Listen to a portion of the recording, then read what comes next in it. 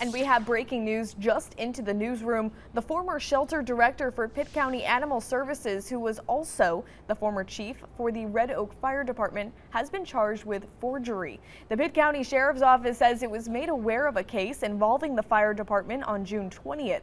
Investigation detectives found some documents submitted to FEMA that were fraudulent. The Sheriff's Office said the FBI was notified since FEMA is a federal agency. Today, deputies say warrants for Chad Singleton's arrest were obtained and the 50-year-old turned himself in.